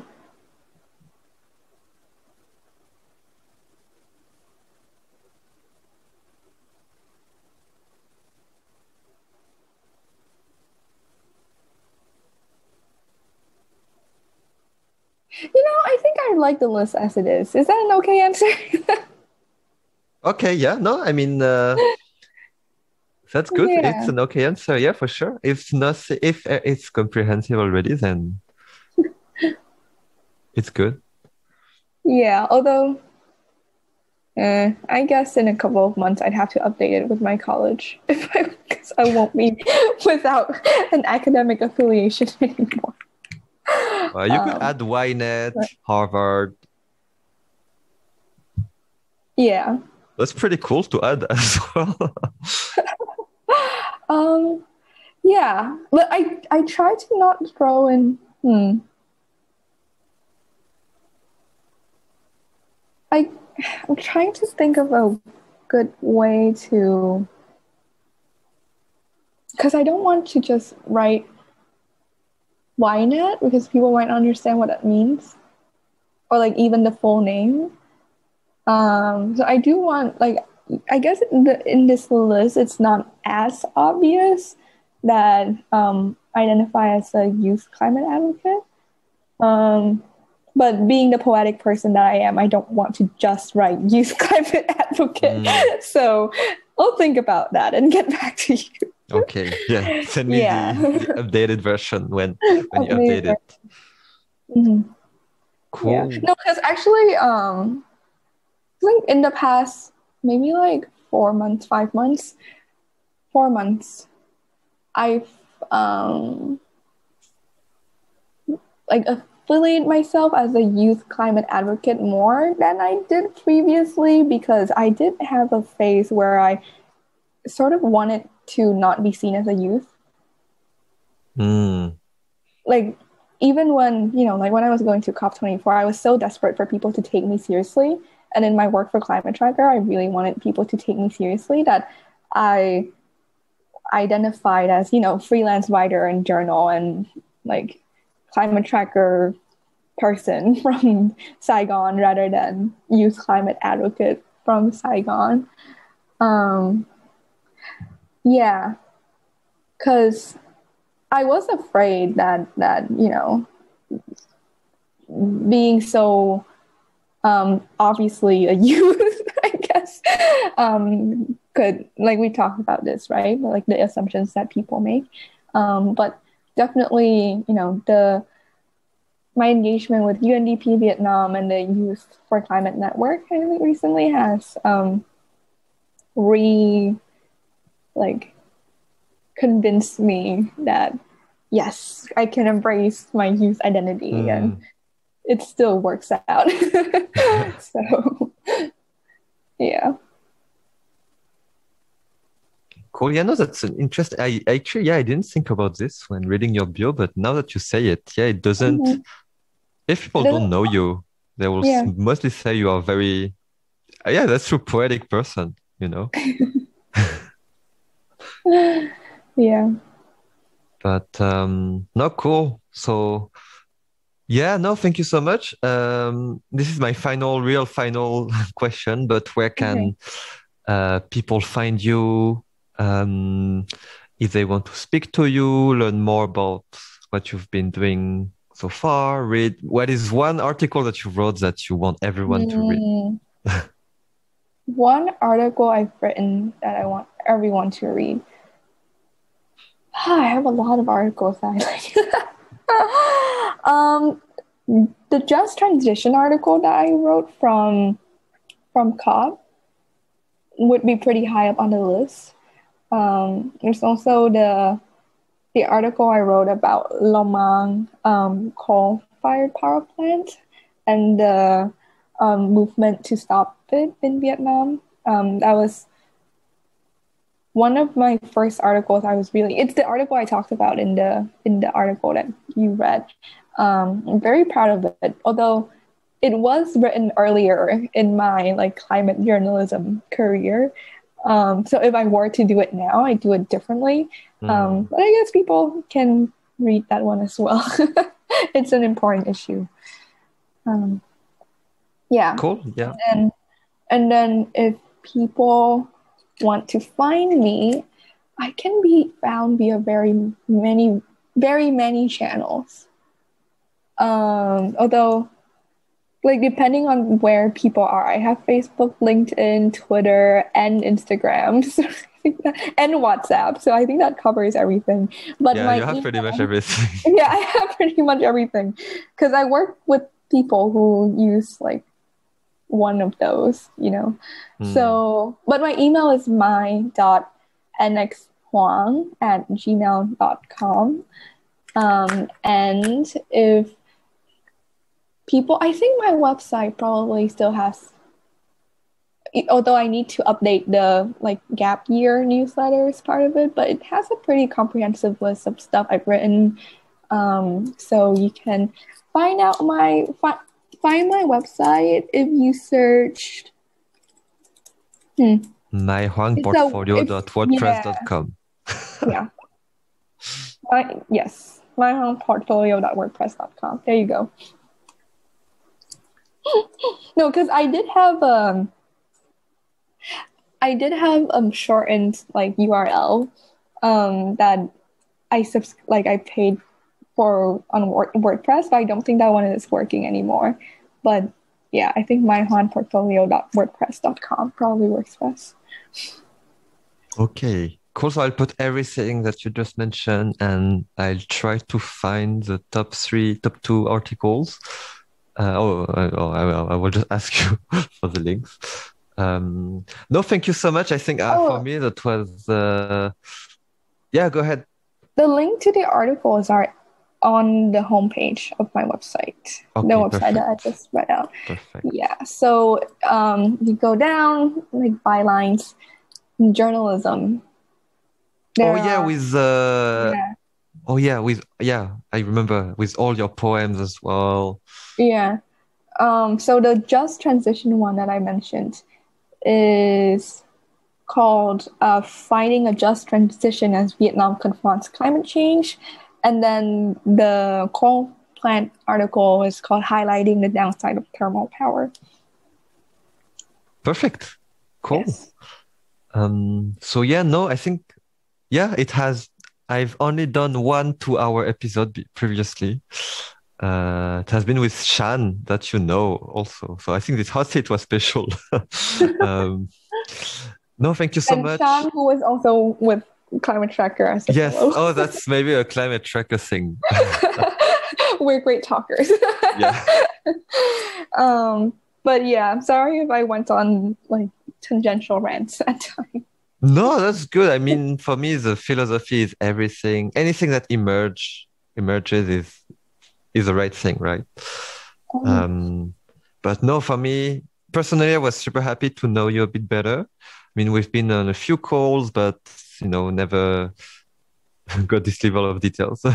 But like never, yeah. I think it's for me, it's super interesting to understand how you